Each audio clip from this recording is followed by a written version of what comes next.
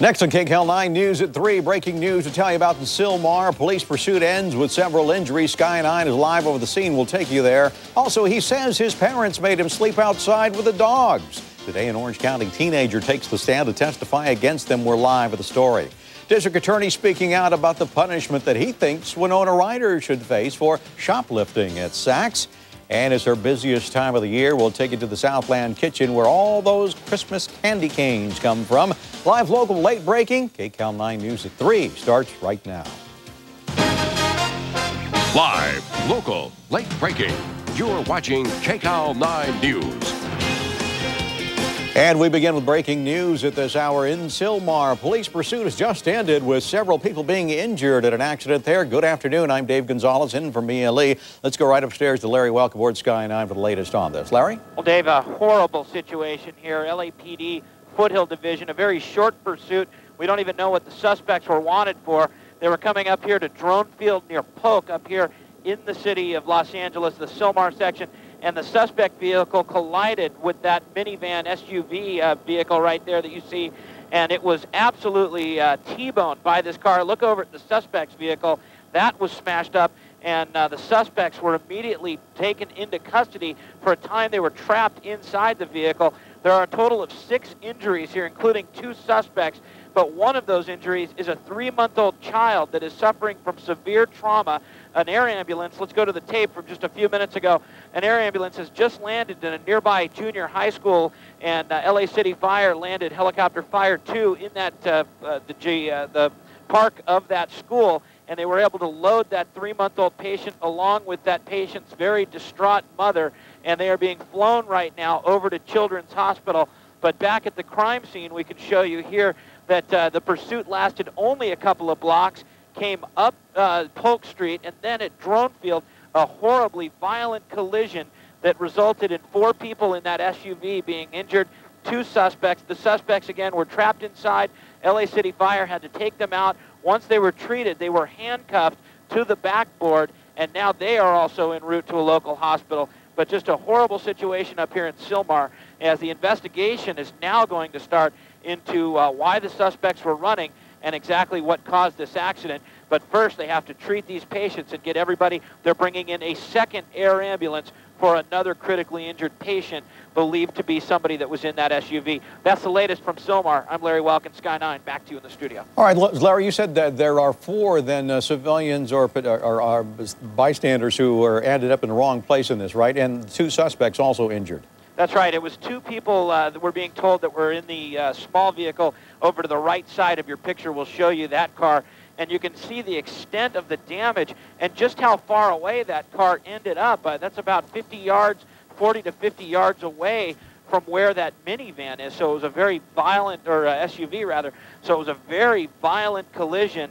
In fact, you can see that some of the car there was actually taken with the SUV from the suspect vehicle, but the extent of the collision was so violent that the suspect vehicle ended up far away. Now, the LAPD immediately set up a perimeter. They tried to not only get help to those folks that were inside the SUV, but they didn't want any of the suspects that may have survived the collision or gotten out of the collision. They didn't want them to escape, so they immediately set up a perimeter.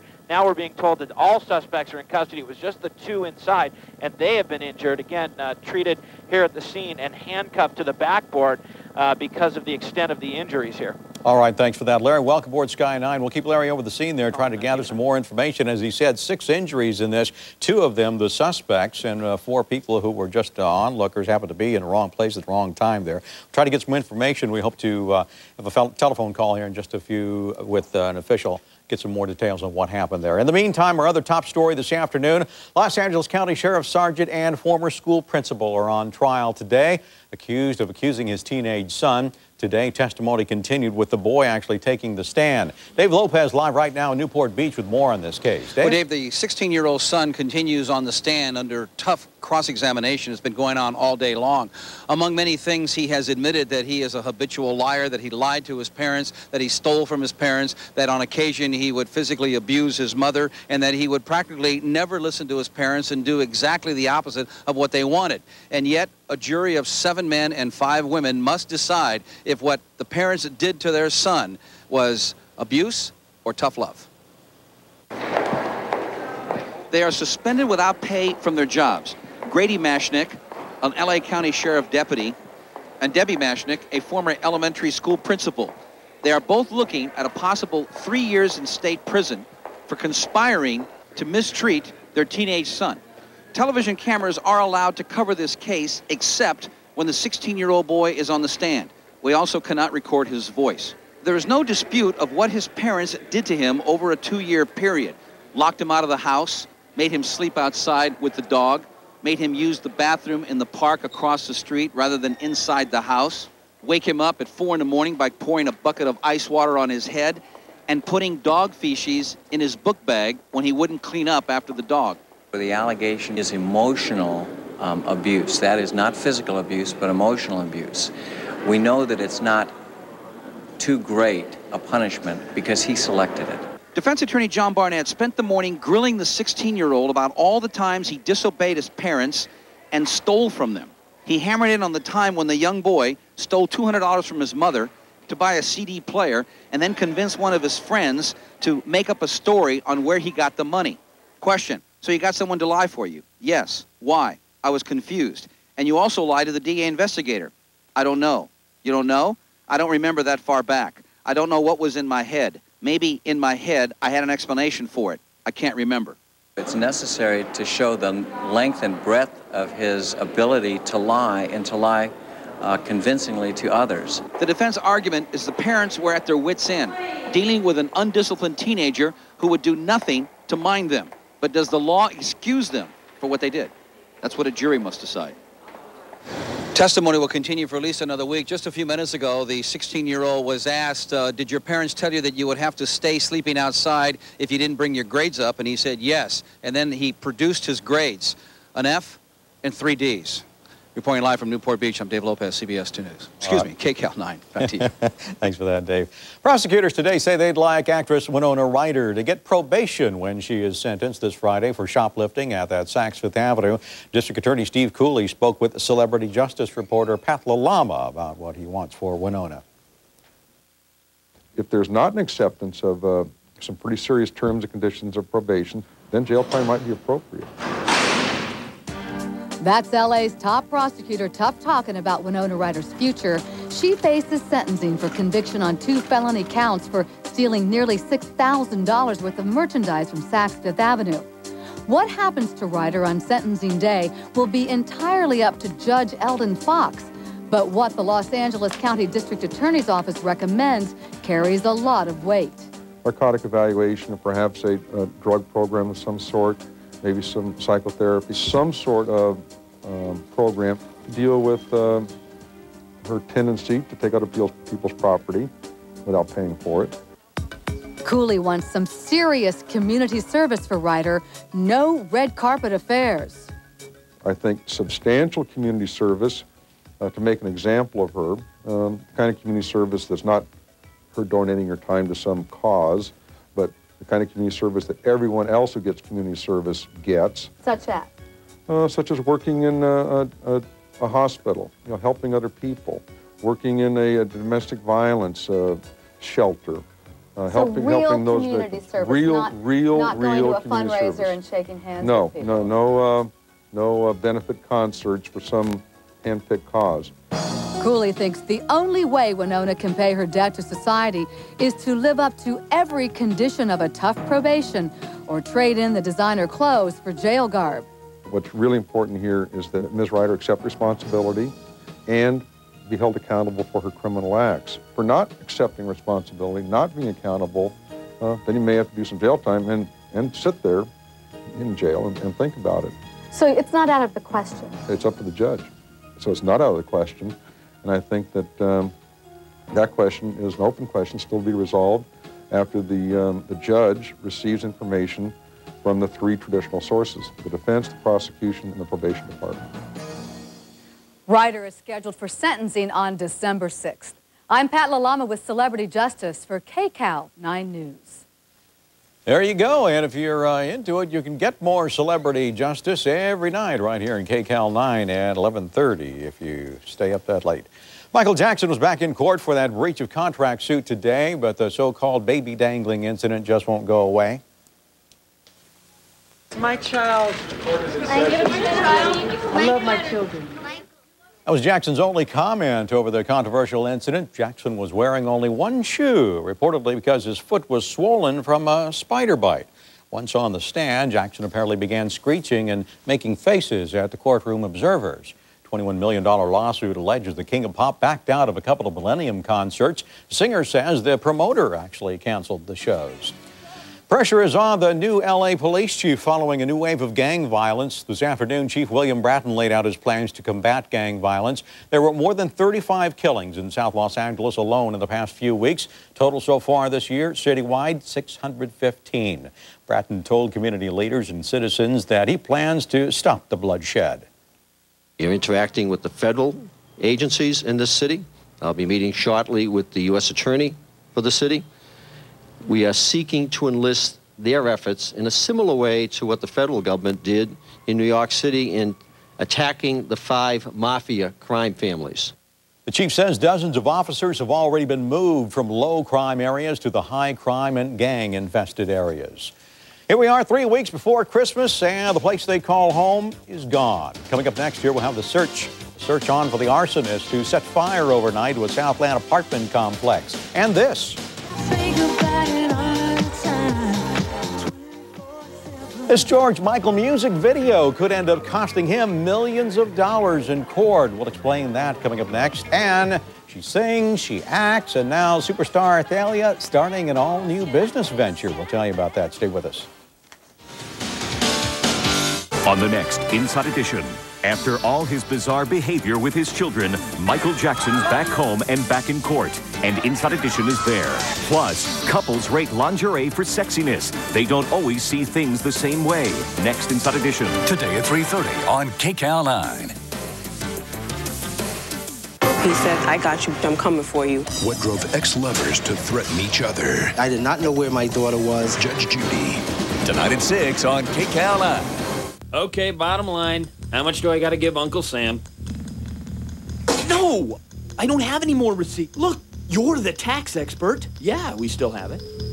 I don't even think it still runs. If you always seem to come up short on tax deductions, why not take advantage of a tremendous opportunity to lower your tax liability? Donate your vehicle to Children's Fund. You'll help families in need, and you'll receive up to maximum Blue Book value. Even the towing is free. Just call 800-572-LIFE. Interest rates are lower than ever. How much can you save by refinancing? Call and find out. You've got the green light. I refined my first mortgage to a 15-year loan at a really low rate. Find out what you can save with no upfront cost or obligation. Call 866-66-FASTER.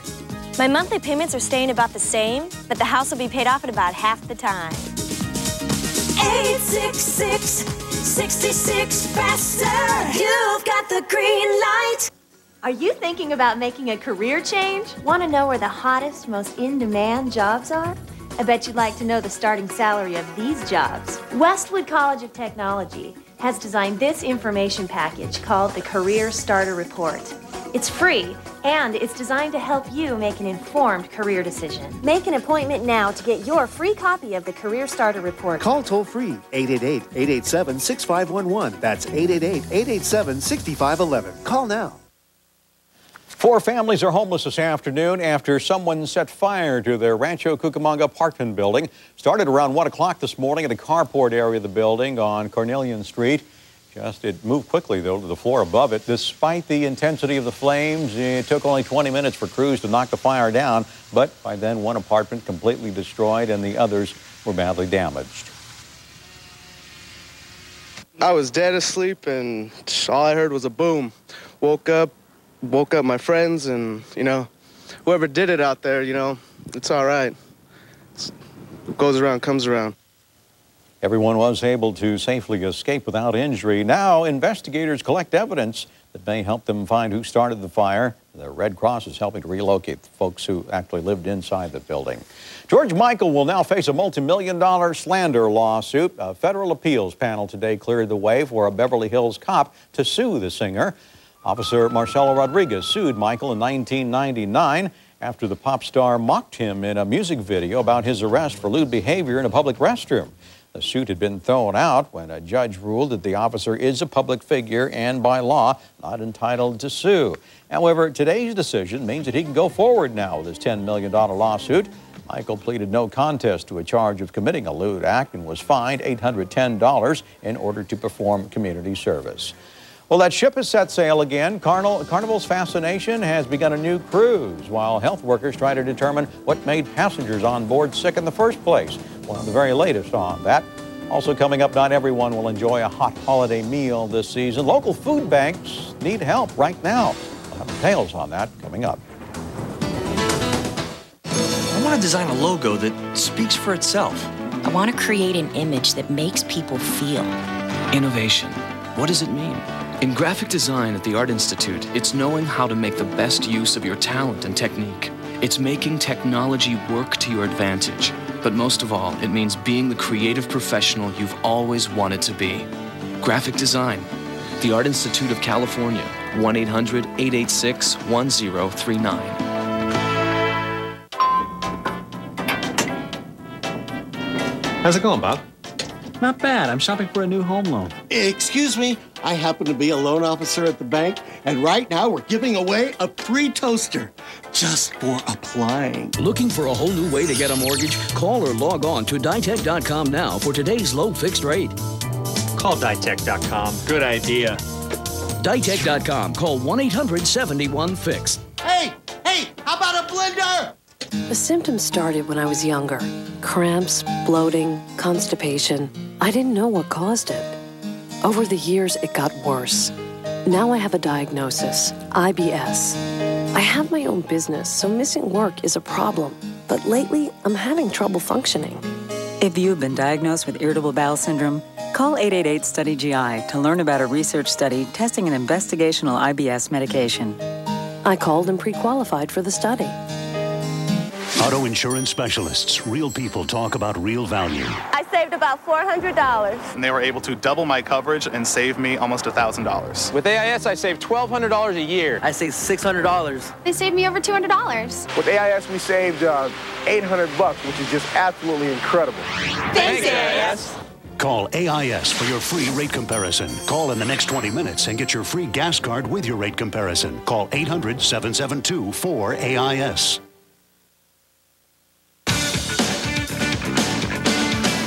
We have a little more for you now in a breaking story we told you about at the top of the hour. A police pursuit that ended with several injuries. Larry Welk is overhead with a little more for us. Larry?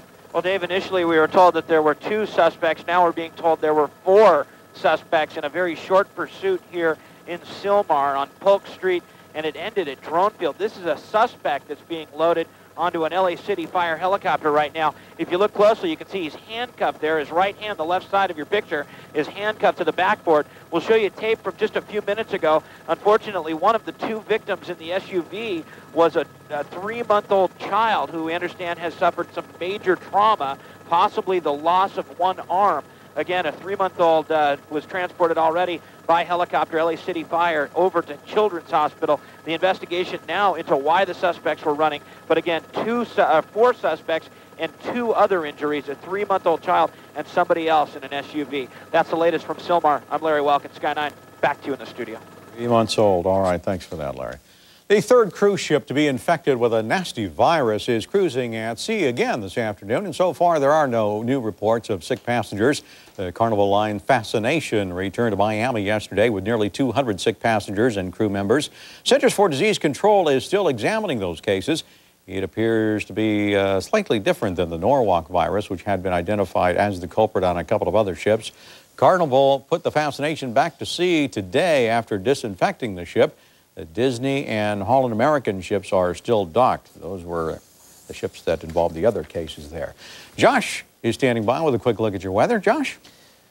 Well, Dave, plenty of sunshine out there. We started off with some clouds this morning, and it kind of kept our temperatures down today, but we will warm up a little bit as we head towards tomorrow. 66 right now in San Luis Obispo, 63 up in Santa Barbara, 62 in Oxnard, 67 in Fullerton, and 63 down in San Diego. So 60s across the board. We have a ridge of high pressure that's been affecting us, and you can see 72 in El Centro right now, 63 in Needles, 57 up in Bishop. And that high pressure is what's keeping us sunny today, and it's actually very pleasant. The height of it probably the next couple of days. We should get up into the low to middle 70s at least by tomorrow. Then we're going to be watching this area of low pressure make its trek towards the Southland, and with it, the chance for rain force. There's the low that I was talking about there, way back here. It's going to push in by Friday night and Saturday morning. And yes, we do have a chance for some light measurable rain. Probably no real big rainmaker on this one. And it's moving fairly quickly, not like the last couple of systems that we had. Okay, the 5-day forecast. Here's what to expect. 70s across the board until we get to that little system pushing through. And then we start dropping down. That's Friday night, Saturday morning, 60s. Middle to upper 60s, and then on Sunday we should get back up into the 70s. Your overnight lows will stick right around the 50-degree mark, although it will be a little bit cooler on Friday and Saturday. So this is a 5-day forecast. It starts off nice and unfortunately kind of stinks things up for the weekend. Back to you, Dave. Oh, thanks for that, Josh. She's always a fashion trendsetter, and now singer Talia is bringing her style to a store near you. We'll have details coming up next about her new business venture with one of the nation's largest retailers. And where do all those candy canes come from this time of the year? We're in the Southland kitchen where they're made. Stay with us. Welcome to the Great Mortgage Debate. Today's debate, who's got the lowest rates? High Rate Tech. Our car company has great rates for car parts. P-Trader. Mortgages. We sell stocks, don't we? Lending Seed. What? Question? How about you, Instify? Instify has the lowest mortgage rates because we'll beat any competitor's written offer, guaranteed.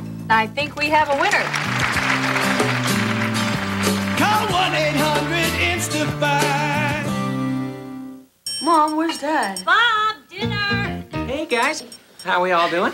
My name is Bob. I'll be your waiter. Hey, little guy. This would never happen at home. That's why it'll never happen here.